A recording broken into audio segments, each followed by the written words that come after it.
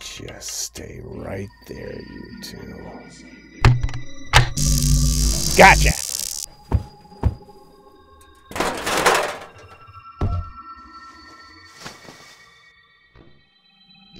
I'll take those shields and weapons. Thanks very much.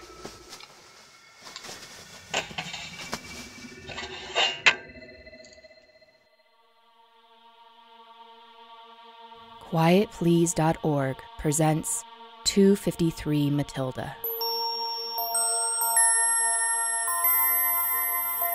In the early 22nd century, the crewed asteroid 253 Mathilde left the solar system on an interstellar mission.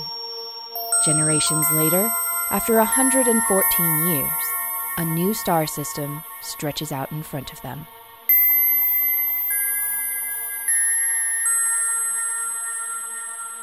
Episode 16, Escape Room.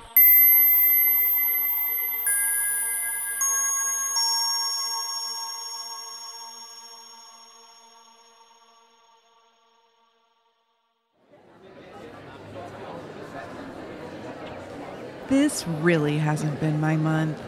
First the amputation, and now captured by invaders, and this huge crowd is setting off my agoraphobia too. I don't think any of us are having a great time at the moment, Eva. The door! Attention! You will be transferred to your new quarters or house. We're ready to take the first group of 12. We're staying right here. I'm not asking questions, so you will be quiet. You can't make The us. guards will pick which 12 of you are in the first group.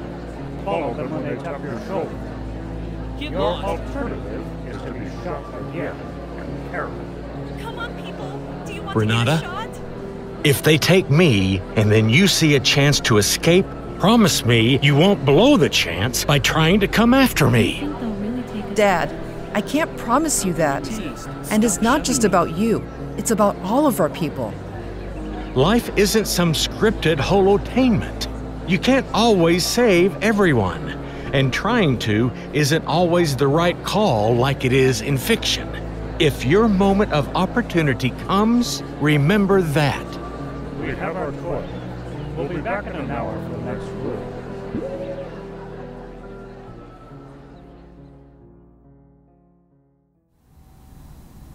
Thank you for helping us safely transfer the air processing system to a less primitive power source, Chief Flint.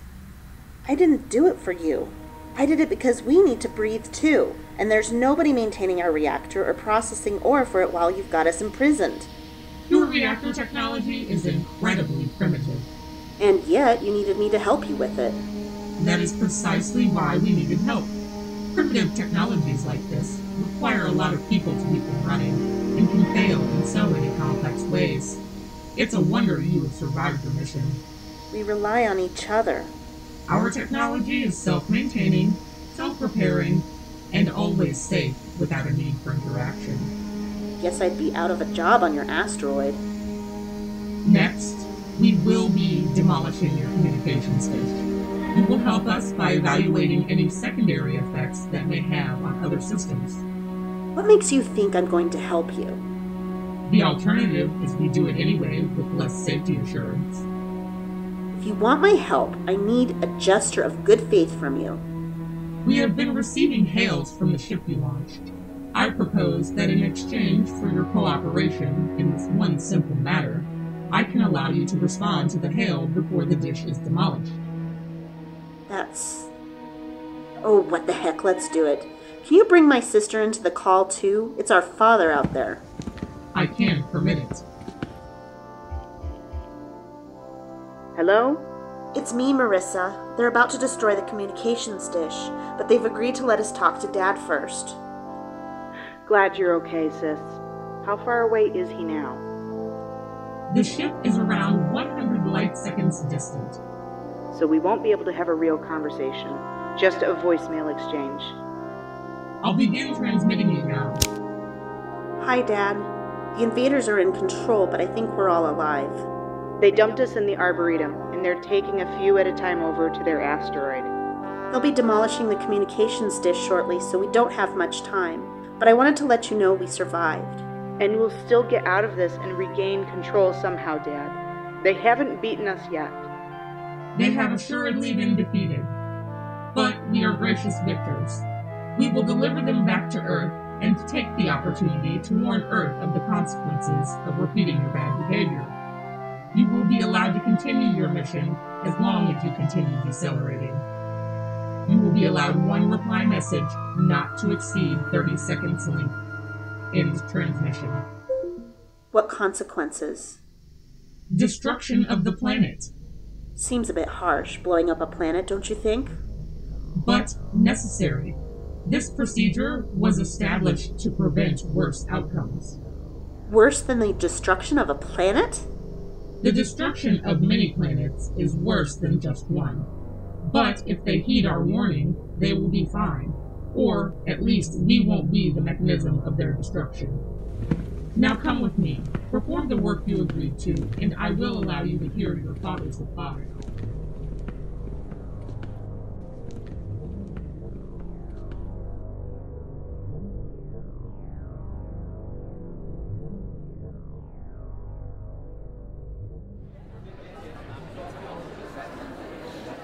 You know, Doctor, some people say every sin extracts a price, a pound of flesh. Yeah, if that's so. Sounds very neat and tidy. The problem with our universe is that the people who pay the price for it aren't usually the ones who committed the sin. You talking about Amadi? Hernandez? Am I? It was nice chatting with you, Doctor. Okay, people. I need a practical step we can take now. Unless we've got a better idea, we should get the nanobots to somebody they'll take in the next group. Then once they're over to the alien asteroid, that person can find an opportunity to infect one of the guards there. But we have no way of knowing who they'll pick next. The people they picked were all pretty close to the door. Somebody could stand in front to improve their odds. But who can we send on that mission, knowing they may never make it back? I'll do it. Dad! It makes sense. I understand the mission, and I'm old enough I have less to lose. But, Dad, we don't even have the slightest idea how we could ever get you back from there. And this nanobot idea is such a long shot. It's almost ridiculous. What do you think the odds are, Doctor? Well, I hate to say it, but she's probably right. It's just the only thing I could come up with. But there's a chance? Maybe. There's just no way to know. Except to try. This long-shot plan is the only idea we have right now. And they're going to take somebody next. Might as well be me. But Dad, I need you here to help us plan our escape. It's okay, Renata. Maybe we'll all end up together over there, and this will have been for nothing.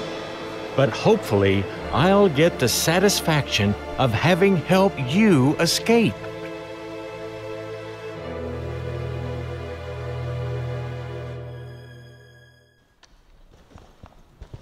I thought you said hibernation travel was permitted. Why are we being moved? It is permitted. But this asteroid is being confiscated, so you must be moved. We've already moved your hibernation pods into the shuttle. Will you take us home? In due time. We will stop at Earth first, but we can put you in hibernation for that. You should be home in 6 years local time, or about 25 years your home planet clocks. But it can feel as quick as you like if you sleep through it. Thank you for returning us, and far quicker than we'd hoped.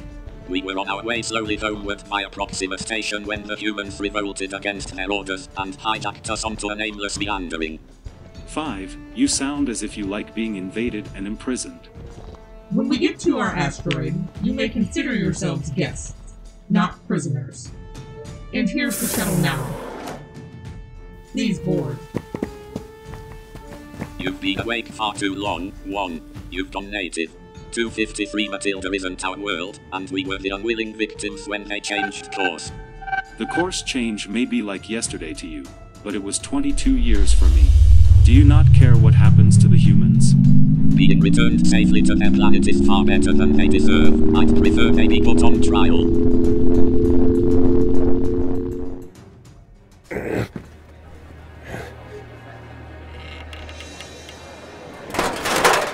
Salish, you made it! What's everyone staring at? Never seen a man pop out of the floor before? Are those alien weapons and shields?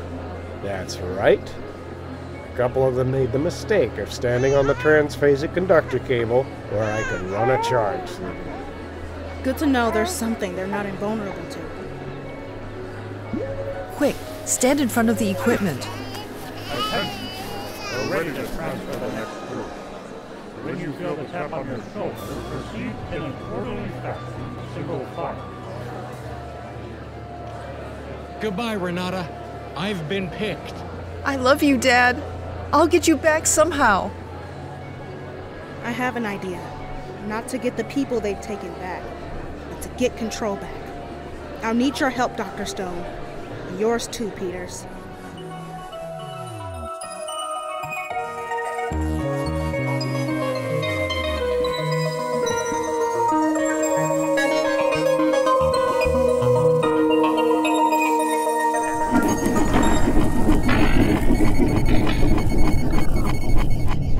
Okay, I've cut off air circulation to the Arboretum. With the number of people in there now, the plants won't be able to keep up, so we'll have to get this whole operation done pretty quick before people start passing out. And you still need to get a team into central air processing.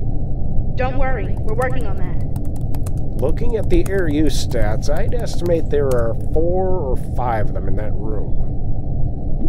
You are ordered to reveal your Shit! They must have noticed my computer access and traced it here. Get out of there if you can, Peters! I'm afraid you'll be on your own from here. Good luck.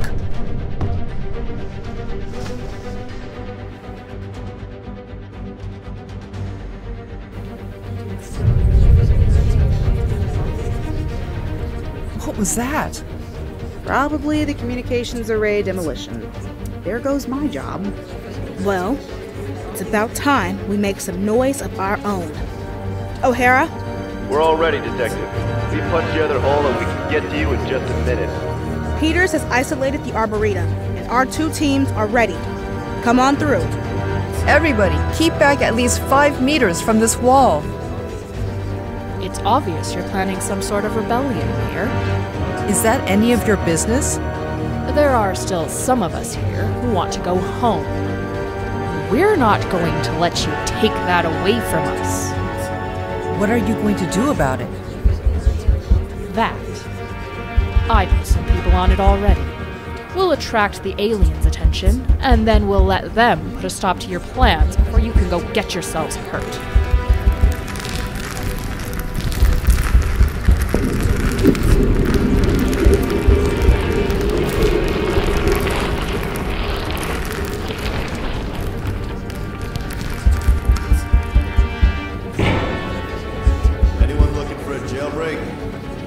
O'Hara, give us cover and block the hole behind us as soon as I'm past you. Don't know how much time I can buy you against their weapons, but good luck. Okay, let's move! Into the hole! On the floor. Now, everyone. We're all in! Looks like O'Hara closed the gap nicely. Okay, here's the exit hole. This is where our paths diverge. If all goes well, we should be able to get the canister to you at the rendezvous point in under 10 minutes. Good luck, Doctor.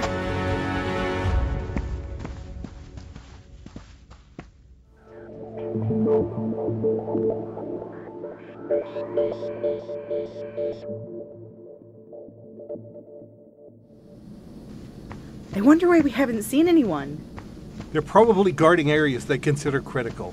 I don't suppose they have any use for our medical section. The doctor's reputation probably scares them off. They must have locked off everything they aren't using. Trying to override it will take too long. Hernandez, set the explosive charge on the door and I'll detonate it. You don't really think I'm going to trust you like that again, do you? You'll probably set it off while I'm holding it. Give it here. I'll set it. Keep back.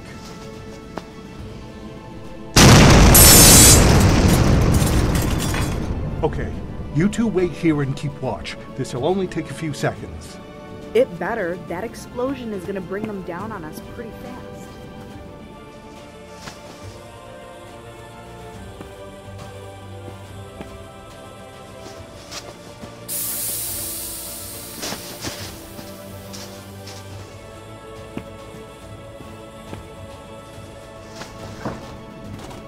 Let's go.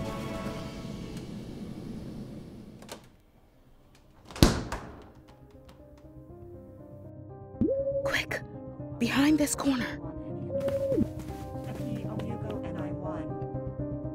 On Omo Wili Wani Kale Lugun Open Lodi Si Apo I Wichu Japan.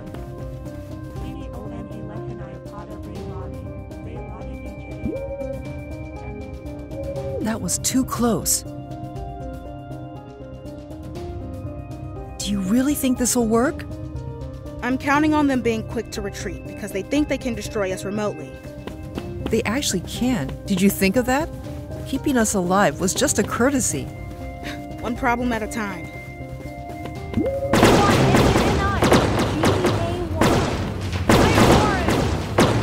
That's all of them! Okay, Sergey, you're up. Do your thing.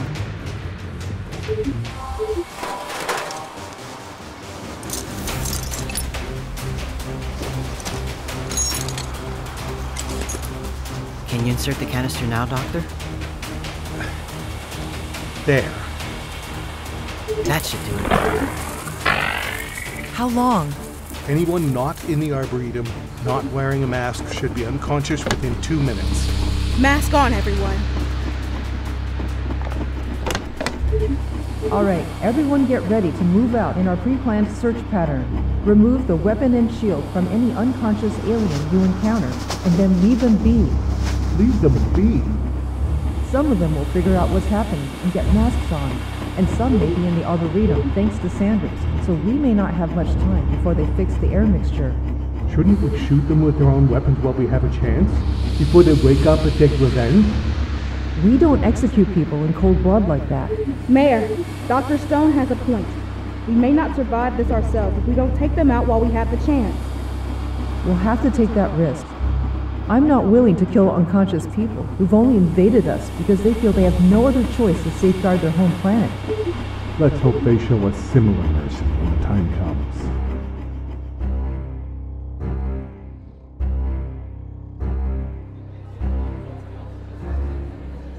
Sir, we've secured the area and the remaining humans have settled down, but we're not sure how many escaped.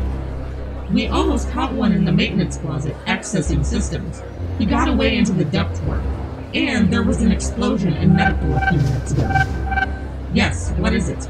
Sir, weapons fire and air processing right now. Excuse me. Quiet. I think I know what the escapees are up to. Speak. The explosion in medical, an attack on air processing. They've got to be trying to poison your air. Thank you for your information. Sir, the situation is spiraling out of control. If we continue, some of us will die. Agreed. This is the commander speaking. We have a possible air systems attack. Put on your masks, then retreat to your assigned ships. This is a general withdrawal. Take me with you! Attention, humans! Those of you that wish to be saved, follow us, and we will transport you to our asteroid. Anyone who prefers to stay and remain and die when this world is obliterated is welcome to. Form an orderly queue.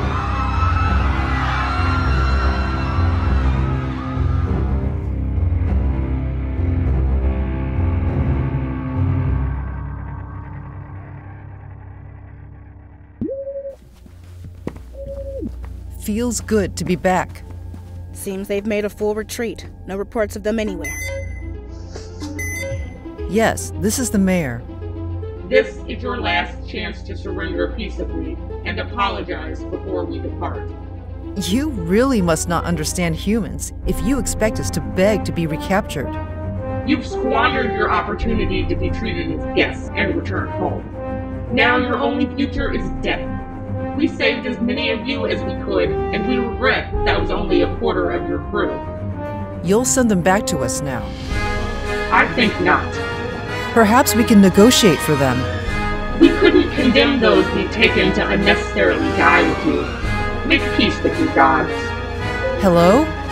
All but 2 of the alien landing craft have lifted off, Mayor. Isn't there something we can do? There has to be.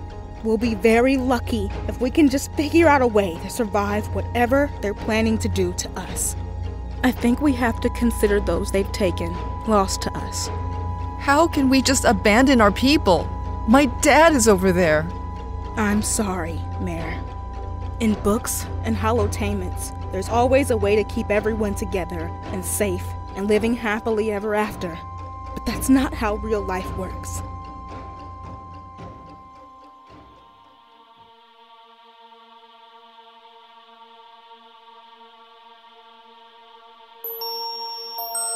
You've been listening to 253 Mathilde, Episode 16, Escape Room. Created, written, produced, and directed by Paul Neeram. The mayor's father is Roger Arnold. Mayor Renata Matumbo is Kathleen Lee. Astronomy Chief Lawrence is James Lorenz. Jim O'Hara is Slim Sam V.O. The priest is David Nagel. Apprentice Tojo is Gwyneth Knight. Sergei Kochergan is Alexander Grace. Eva Hernandez is Lindsay White. Mission Specialist Salish Peters is David Loftus. The aliens are Megan Schmidt and Jeff Robinson. Detective Aranya Satang is Sova Rain. Chief Mech Larissa Flint is Lindsay Townsend. Ambassador 1 is Microsoft Azure Neural Voice Eric. Ambassador 5 is the eSpeak speech synthesizer. Dr. Stone is John Gauntz. Dr. Peters is Ahmad A.J. Judah. Communications Chief Marissa Flint is Virginia Hargrove. Chief Botanist Juliana Saunders is Aaron Summonsby. The announcer is Aaron Summonsby. Sound effects and music courtesy freesound.org, asoundeffect.com, freepd.com, and audionautics.com. This program is licensed for free reuse and redistribution. Hear more episodes at quietplease.org/253.